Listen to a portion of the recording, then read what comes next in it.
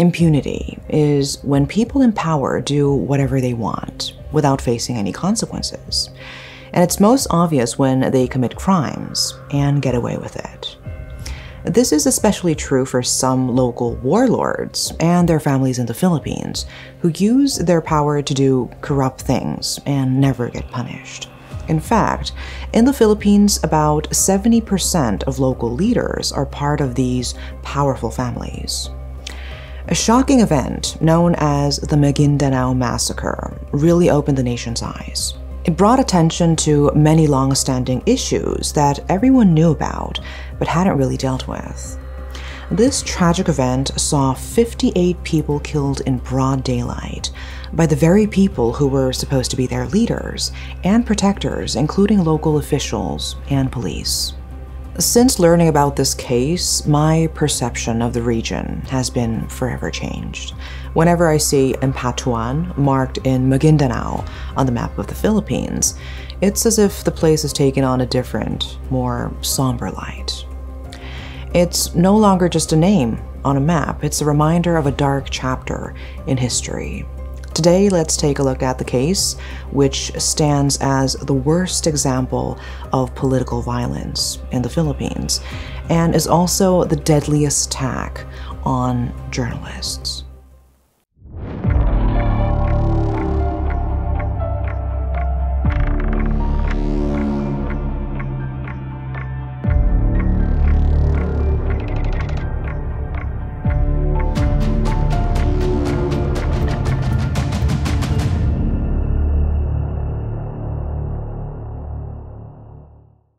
On the afternoon of November 23rd, 2009, around 1:30 p.m., a helicopter touched down on a hilltop in Sitio Masale, Maguindanao, located in the southern part of the Philippines. The Philippine Army, responding to a kidnapping report, was unaware that they had arrived at the scene of a horrific massacre. What they found was a scene of utter brutality. The scene was strewn with numerous bodies, each bloodied and riddled with bullets, left on the ground. The arrival of the helicopter alerted the perpetrators, and they stopped burying their victims in shallow graves and fled the scene. In total, 58 people had been mercilessly gunned down. The assailants were members of the local police force and the private army of the influential Empatuan clan. The victims included the wife, 2 sisters, and relatives of a man named Ismail Toto Mangudadatu, along with his supporters and 32 journalists. They were part of a convoy on its way to file his certificate of candidacy for the highest office in the province. Tragically, the convoy also included motorists who were unrelated to this political event and were simply in the wrong place at the wrong time. None of them reached their intended destination, falling victim to this tragic and politically motivated act of violence. A gang of armed men stopped and forced them to a hilltop in the village of Masale, where they were repeatedly shot. 58 people were killed and buried in a mass grave. Toto Mangudadatu, then the vice mayor of Buluan, decided to run for governor against Datu Andal Empatuan Jr. He was the mayor of Unsay and the son of the powerful Empatuan patriarch, Andal Sr. The Empatuan family, ruling the struggling region of southern Maguindanao for nearly a decade, had strong connections with the then president of the Philippines. 4 months before the tragedy, the Empatuans met in a hotel where the patriarch declared that Toto had to be eliminated because he was set on running for governor, directly challenging his son, Datu Andal Jr., who is also known as Datu Unsay. Datu Zaldi, another son of the patriarch and then governor of the autonomous region in Muslim Mindanao, agreed. He stressed the need to carefully plan this event to avoid getting caught, which could ruin their reputation and lead to imprisonment. Datu Unsay made it very clear that anyone trying to take power from the Empatuans, especially the Mangudadatus, deserved to die. Toto sensed that there could be violence, resistance, so in response to this threat, Toto devised a plan. He believed that Muslim traditions would prevent his rivals from attacking women, and that the presence of journalists would deter the Ampatuans from acting openly aggressive.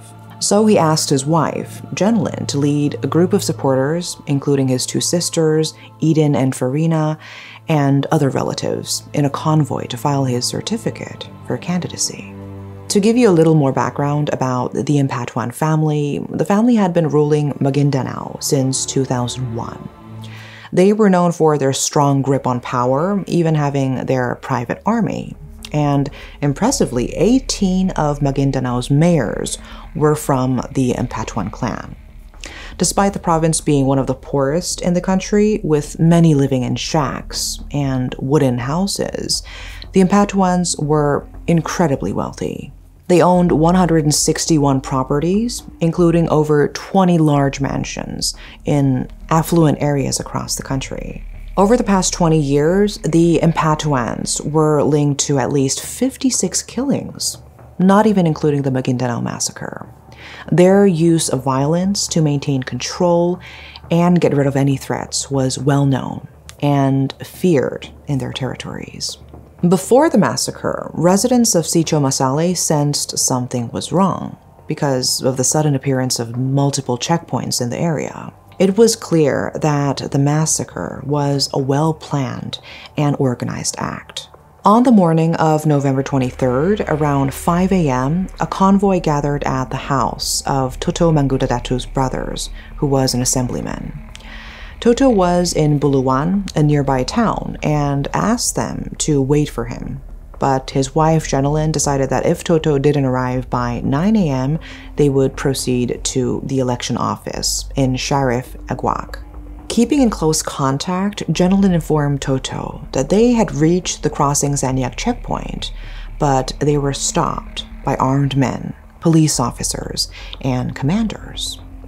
And as the convoy continued towards Malating, it was stopped again by Datu Kanur Ampatuan and Mayor Sukarno Dike, the police chief inspector. They ordered everyone out of the vehicles. A red Toyota Vios, not originally part of the convoy but on its way to Cotabato City Hospital, was also stopped and included. Unsay, who was keeping track of the convoy's progress via radio, confirmed that the road was completely blocked. Shortly after, Dike reported to Unsay that the convoy was unarmed and mostly comprised of women. Datu Kanor then called in his armed men. They rushed to the vehicles and ordered the passengers to lie face down on the ground. Datu Unsay soon arrived in a black vehicle, accompanied by police cars, and a Hummer armed with a firearm. The armed men began assaulting the people, hitting them with the butts of their firearms, punching, kicking, and knocking their heads and slapping them. Toto's sister Eden and his wife Jenlyn were brought before Datu Unsay. He took Jenlyn's bag and found the document for filing the candidacy. And during this tense situation, Jenlyn managed to make a frantic phone call to Toto. She told him that they were stopped by over 100 armed men in uniforms on the highway. And the call was abruptly cut off, and when she managed to call again, she was distressed and mentioned that Unsay was nearby and had slapped her. And that was the last time Toto heard from his wife. The group was then driven up to the mountains, stopping on a hilltop in Sitio Masale between 10 and 11 a.m. All passengers were forced out of their vehicles. Jenlyn and Eden were brought before Unsay again and were among the first to be shot. Jenlyn was shot 17 times, according to the autopsy report, with a witness confirming that Datu Unsay shot her between the legs. After the shooting, Unsay called his father to report the success of their operation against the Mangudadatus, mentioning that only the media members remained alive. His father instructed him to eliminate everyone. So from around 11:30 a.m. to noon, the massacre continued. The sounds of gunshots echoed, even reaching the nearby towns. Some of the severely wounded passengers were dragged in front of Unsay, and shot again, despite their pleas for mercy. Passengers in the vehicle who had refused to leave and hid inside were shot inside their van. Datu Ulo, Datu Ipi, who were Unse's nephews, and their henchmen even turned the killing into a grim contest, competing to see who could kill the most passengers. The shooting spree, which lasted over an hour, was rapid and loud. About 15 minutes after the shooting started, Unse was warned that soldiers were approaching. He quickly radioed the backhoe operator to hurry up with burying the bodies and the vehicles of the victims. Around noon, a backhoe was used to dig a large pit for the bodies. The operator, Bong Andal, explained that the vehicles were the first to be placed in the pit, which he then crushed with the backhoe's arm. And after that, the bodies were added on top of it. Meanwhile, Toto Mangudadatu was frantically trying to reach his family. He managed to get a helicopter with the help of a colonel. From the air, they could see the backhoe digging pits, but they were too afraid to land because they feared that they would be shot by the armed men on the hilltop. The police later recovered bullet-ridden bodies from the shallow graves, while troops searched for the gunmen who had escaped. In total, 57 bodies and 13 vehicles were uncovered. The victims included 32 media personnel, 20 of Toto's relatives and supporters, and 6 motorists who were not even part of the convoy. The military faced challenges in conducting its investigation into the massacre, despite the large number of victims and overwhelming evidence, because of the immense power and influence of the Ampatuans. The situation changed when the Philippine government declared a state of emergency in Maguindanao, which allowed the military to raid and seize the Ampatuans' firearms. This action led the Ampatuans' private army, comprising nearly 5,000 civilian volunteers, to flee and hide in the mountains. 4 days after the massacre, Unse surrendered, but denied involvement, blaming an unarmed Islamic group instead. He was charged with murder on December 1st, 2009. The Mangudadatu family accused Andal Sr. of being the mastermind behind this crime, with Unse as the main gunman and several other Ampatuans as primary suspects. Charges were filed on December 15th, 2009. To expedite the process, the Supreme Court instructed the judges to use judicial affidavits instead of direct testimonies from witnesses. 2 key witnesses, former Vice Mayor Sukarno Badal and House Help Lakmodin Salio, identified the Ampatuan brothers as killers and conspirators, with Patriarch Andal Sr. as the mastermind. Mayor Ahmad Ampatuan, Andal Sr.'s nephew, also testified, admitting his involvement in the planning. The trial began in January 2010 with 134 witnesses for the prosecution. Key witnesses reported hearing the Ampatuans planned the killing as early as July 2009 and as late as November 19, 2009, just days before the massacre. So in total, 197 individuals, including members of the Ampatuan clan, were charged with murder. 7 of the accused died during the trial, and Andal Sr. passed away from liver cancer in 2015. 11 were released on bail, while 8 had their cases dismissed or were released. 90 suspects were detained at Camp Bagong Diwa in Taguig City.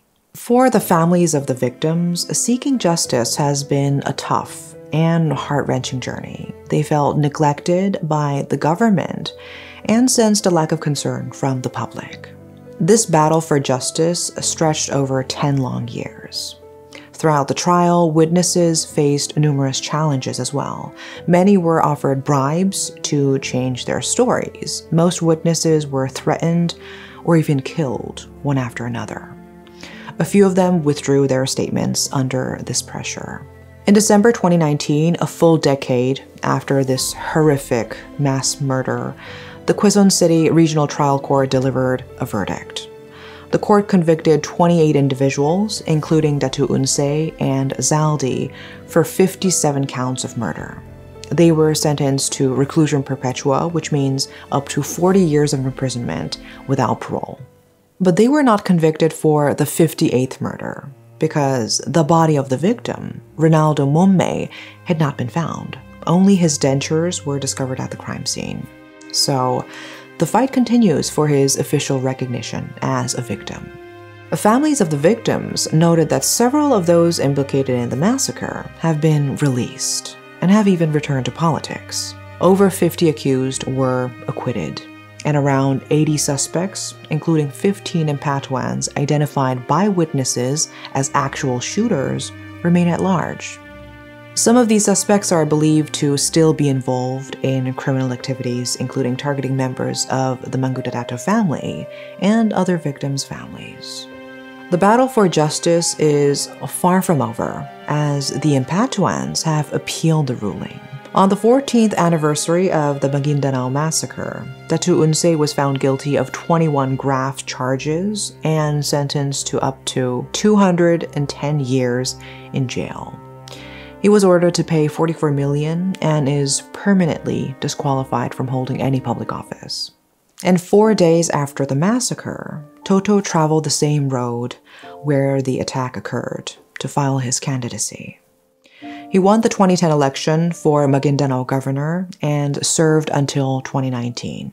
In the 2019 elections, he was elected as a congressman and currently serves as vice chairperson of the House Committees on Local Government, Mindanao Affairs, and National Defense and Security. The Ampatuan clan continues to wield significant influence over Maguindanao province.